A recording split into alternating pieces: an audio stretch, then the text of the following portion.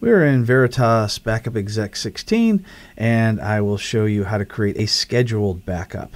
So a scheduled backup is different from a one-time backup, as you see the one-time backup option here at the top, because a scheduled backup is going to run on a schedule either daily, weekly, or monthly. So let's go ahead and hit the drop down here, and we're going to choose the backup to disk option because we have a disk connected ready for backups.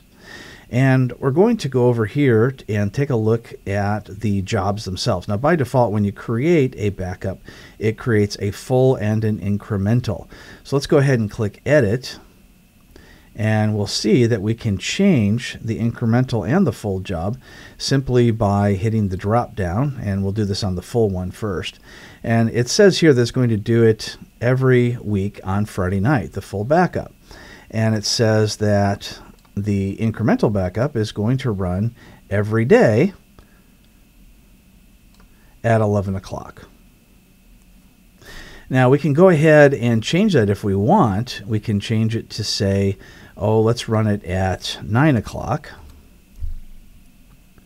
And let's change our full backup from Friday to Saturday. Very good.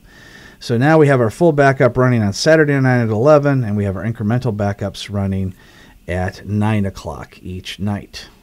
We can also click on the calendar, and we can view all of the backup jobs that have already run. Click by the week or click by the day.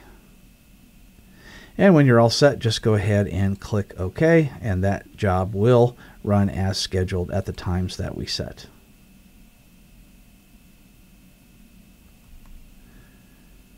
And there we go.